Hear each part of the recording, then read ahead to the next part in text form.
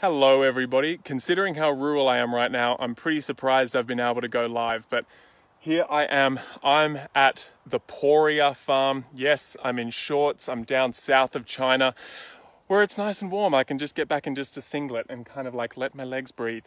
So, hello, everyone's starting to come on. Awesome to see you. We're at the Poria farm. So, I'm in Yannun Province, down south of China. Now, I am surrounded by incredible wild pine forest. Got a beautiful sunset kicking up behind me here. And this is a little micro farm where our Poria is growing underneath these soil mounds here. Now Poria, if it was a popularity contest, Poria is not winning it in the West for some reason, but here in the Orient it absolutely is. Poria is a beautiful, as you can see, big, underneath all this mud and dirt that it's been growing in. You can see it's actually a white mushie. And what we're going to do now is get this cleaned up, and then we are going to de-shell it, get that outer layer, and get that outer layer off, and then it's going to be exposed a nice, beautiful polysaccharide rich immune modulating medicinal mushroom that's one of the ingredients in our Mason's mushrooms. But here in Orient, this is pretty much a part of every longevity tonic. The saying goes, out of 10 longevity blends, Poria is going to be in 9 of them. Now, I'll just give you a little, I'm going to try and pick this. It's heavy. It's like, I don't know, it's like 15, 20 kilos big. And I've just dug it out of, you can see just there. Yeah, let's go over. Let's do this. So I've just dug it out of here. So you can see just here is the pine. Hang on, I'm just going to get this down. Oh, just here is the pine Duanwood log that we've been growing it off. And so once again, we're growing it on its natural food, which in this case is pine wood, pine trees. Very convenient when you're in a wild pine forest. Now, let's talk about why we are sourcing this Poria. Hello, all of you coming on. Feel free to ask any questions. Let me get it somewhere a little bit easier for me to show you guys this big mushy. There we go. That's it. Underneath, that's a medicinal mushroom, guys. And so one of the reasons we're here in Yannun Province, harvesting from a very small micro farm here in the wild, is because when it comes to growing Poria, might not be that popular yet in the West, but it's very popular here in Asia. And what you got to watch out for is deforestation. You know, if what this wants to grow on is pine, and wild pine is going to be the obvious choice to take, get that into logs. That's called growing Duanwood when you grow on logs, and then use that, drill in there, inoculate that with the mycelium of Poria, right? And so then you get that underground, cover that with soil, and then the Poria grows. As you can see here, all those mounds are these big Porias here. If you do that, at some point, if it's not been regulated, you're going to get deforestation. Now, here in Yunnan Province, not only does it grow the most badass Poria, and there's been a lot of people looking at the energetics of it and looking at the actual nutritive compounds and the immunological compounds in there, and have confirmed here, this is where you get D-Dow, the absolute best Poria. But here in Yunnan Province, the government is so tightly regulating the amount of licenses given to people who are allowed to go and harvest wild pine trees, and they license them because there's actually regulations on how you do it, how many you're allowed to take from a particular area, and how many someone is allowed to actually go and harvest with a license. And apparently it's pretty gnarly in terms of how they regulate it. Like, they'll get choppers flying over, seeing if there's anyone doing any clearing, and as well they come and do routine checks up all around the area, and they'll and you have to be able to show which pine trees you've been harvesting and in what area you've been doing it, and they go and check. And so just wanted to give you a little spiel on that. That's one of the reasons why we like harvesting from here. Not just the quality, not just the fact that it's incredible, but hey, it's sustainable. There's going to be bloody Poria for future generations, which is what we want. So one of the supporting mushies, I've had that in the Mason's mushrooms blend for its entire life. And I put it in there because I kind of fell in love with it myself. I wanted Poria in my diet. I wanted Poria in a lot of other people's diets. And it's one of the best longevity herbs going round. And so I'm all about getting these substances into people that then give them absolutely nice, long and healthy lives. But it's a chi tonic. I've got a couple of mushrooms generally cross over into being a chi tonic. However, it's a real specialist. And so what's the why? If you tell me beauty 4, what the why is in reference to. So when it comes to a mushroom like this, being a chi tonic, what's that going to tone? It's going to tone the lungs, it's going to tone the spleens, the spleens, unless you, I don't know, maybe you've got twin spleens inside of you. So that's all well and good. It's helping your lungs transform oxygen and helping your spleen transform nutrients. Why this more? Okay, I'm not sure why this mushroom. I'm explaining that now, why I chose this mushroom. Hello, Felicity. So why I chose this mushroom is, one, because it was one of the original herbs laid down in Shen Nong's Materia Medica, that first Materia Medica that man got through humanity. Not like that we do have a living Materia Medica all around us, but that was 200 BC, and this was one of the primary superior herbs that he recommended. If you consume this for a long time, you have a nice, long, healthy life. Now, part of the reason is because it's toning spleen function, so you can actually transform foods and nutrients and get them transported into the body. Same with the lungs, but it's especially amazing at helping your body regulate water, transform water. And so a lot of people running around very aware, it's pretty, got pretty trendy there to get like a damp spleen. And so you've got inhibited spleen function, therefore you're not able to digest properly, and you've just got a lot of heaviness. Now, it's highly related to chi and just basically a weakening of function in general, but we're also looking at water being held within the body, within cells, edema, all these kinds of things where you have water retention and your body and your kidneys are lacking the ability to regulate water, how you release water from the body, how you regulate it, where it goes, and then also correlating to chi in terms of how you transform water chi and how your kidneys are actually transforming water chi in conjunction with the lungs and with the spleen. This is what this is a specialist at getting the water within your body and helping as a chi tonic to mobilize that and move that around. So if you are on those, especially a lot of people in the post-raw food, really cold food wave, they really got that like damp spleen label thrown at them by the TCM crew, and it's one of the core mushies that are actually helping to bring that movement and then bringing the ability of the body through the organs to warm itself up and get that digestive capacity rocking. So remember, this is one of the mushies I've got in Mason's mushrooms. That's why Mason's mushrooms is like correlated to being a really incredible gut tonic and gut nourisher within itself. And that's, yes, because the mushies are prebiotics and because they activate lymph-based receptors within the gut, but it's also on a chi level because this herb is helping to move all that water and all that water chi that's stagnating the body in the first place. Now, may I go on? This is Poria, P-O-R-I-A. It's a big white medicinal mushroom here. It's one of the supporting herbs in the Mason's mushrooms. Now, then you go a little bit further with it. Now, at the bottom of the heart, especially energetically, you're going to get an accumulation of water within an acupuncture point that's then going to start, like when that starts settling in there, it creates this constriction in through the chest. And I've felt this over the years come about here and there, and it's an energetic water chi accumulation, and you get a tightening in at the bottom of the chest. Oh, I've got some little bug, a little spider on my little thumb there. Hang on, you guys can see. Oh no, he's gone. Sorry, I was going to share the spider joy with you. And so you get that accumulation of water at the bottom of the heart there. It's going to do a couple of things. It's going to inhibit your the fire that you have in your heart. Therefore, your Shen and your spirit aren't going to come out as freely.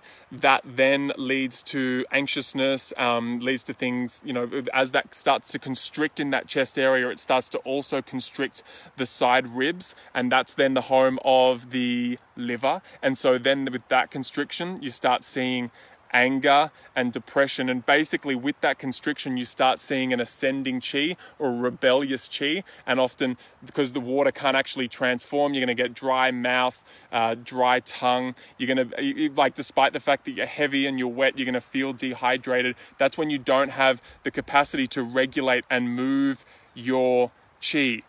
Okay, so if you're taking Jing and Reishi, can you add Masons? And then how much is too many? 2 or 3 is good. I don't, always when I share about things like this, I don't mean to, like, for you to go like, it's when you're hearing about a new herb, it's like, oh my gosh, like I really need that. And this isn't a herb that everyone like absolutely 100% needs, but it's just a useful one to have in your body.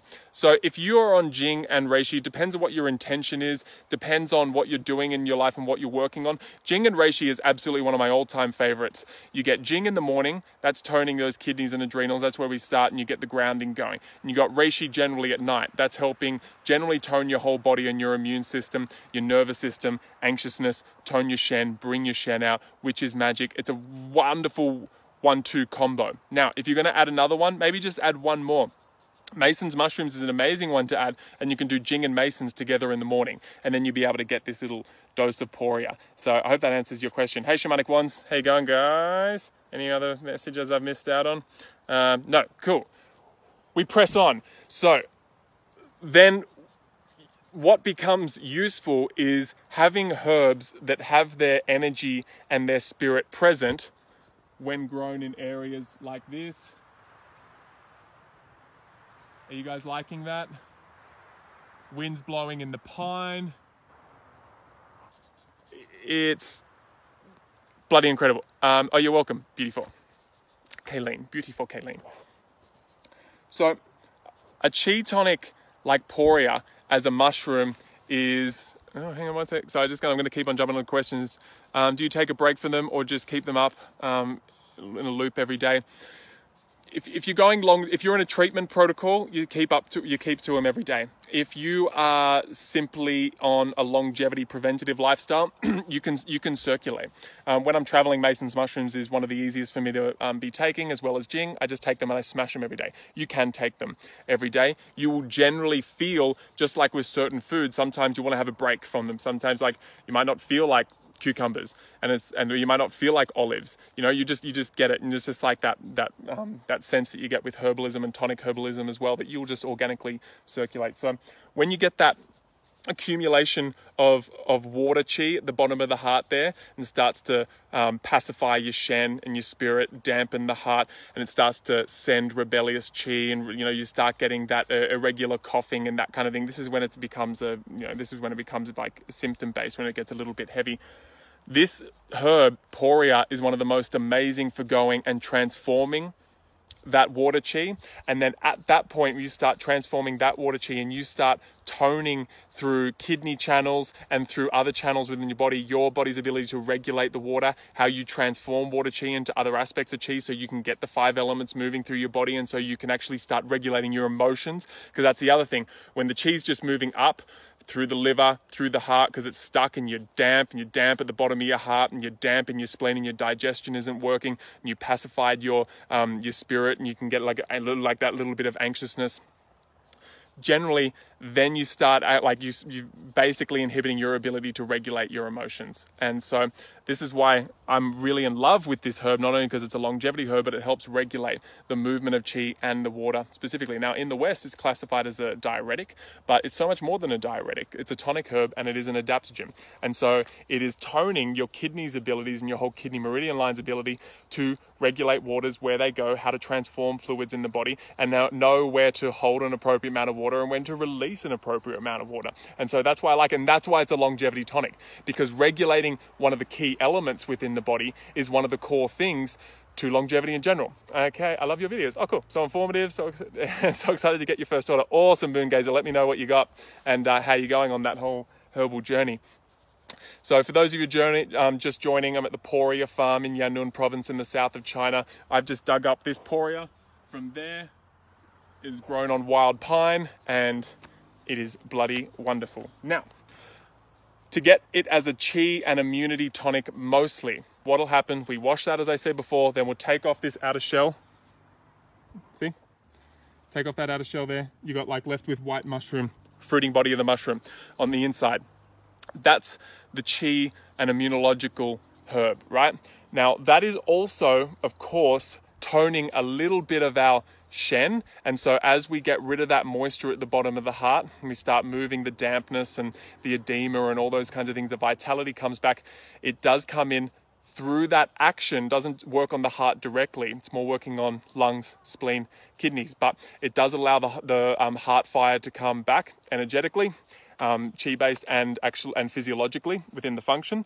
And then at that point, you start getting more shen coming through. So it is a shen tonic. It's a spirit tonic. It's a calming tonic. It's unifying the mind and the heart and the body. And so you can just basically become a more badass human and less of an asshole. That's how I see shen coming through. Now, that's why it's known as a shen tonic, but at the same time, it's also known as a herb that pacifies the hun, your ethereal bodies. And so basically, I'm not going to go too deep into that, but it's heavily a unifier. Now, I use Poria fruiting body, right? So the whole fruiting body of the mushroom. Now, in future, I will be using what's called Shen Poria. Shen Poria is when you can see them growing on pine here. Now, just as that mushroom starts growing out of the pine, when you harvest right from there, you harvest only the center of the poria and just that little 20% of the mushroom mycelium and that part of the pine that's been transformed by the mushroom as it grows out. And so about 20% you'll harvest deep in there. Now you can get access to that if this poria is growing in the wild. It's not like growing on grain where then we need to brush away the grain. This is grown on wood. You can't get access to the deep mycelium on the inside, just that bit that's showing itself to you and making itself available to us. Now, Shen Poria, we harvest that bit. So the end product is 80% just the center, deep center of the poria, and that bit that's grown out of the pine. Now that is full-blown Shen spirit. Get the anxiety gone, bring through your spiritual potentials, bring through your wisdom, your presence, and that can seem a little bit wishy-washy, but when you look at what can happen physiologically when you get the body and the mind unified through the vagus nerve, you start bringing immunological factors forth that take care of viruses. The body calms down on a whole nervous system level. Obviously, you're going to be calmer, you're going to be more present, you're going to be more observant, and you're going to be less of an asshole, and you're going to be more of a beautiful person that's a contribution to the planet and your family. You're going to be able to spend more time in contemplation rather than reacting. When a herb does that magically, it's known as a Shen tonic, and that's Shen Poria. I'm going to be bringing that forth to you guys in the future as well. Little Beach Farm, give it to me. Awesome. Yeah, it's in the Mason's mushrooms, that one. That's one of the herbs in the Mason's mushrooms. I'm just making sure there's no any questions. Cool.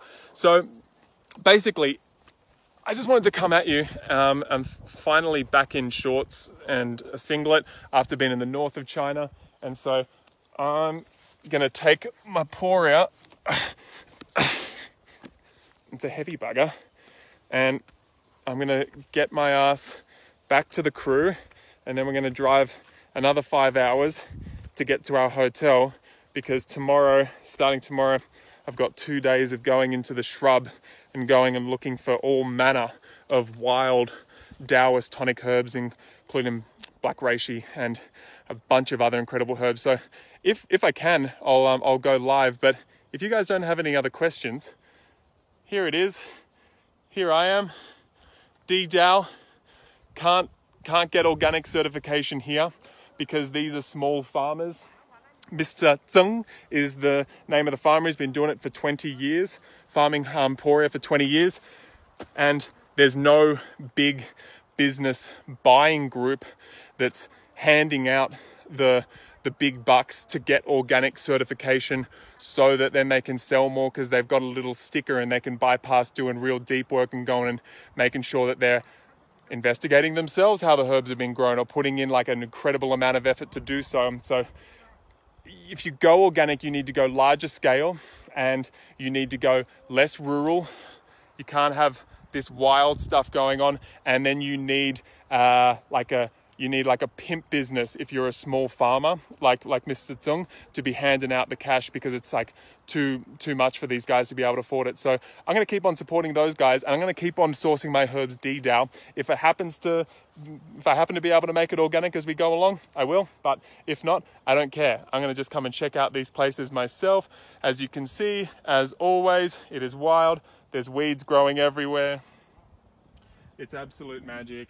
And so are you guys, and so are these mushies. So that one's in Mason's Mushrooms. Check it out. Happy mushroom day for yesterday, everybody.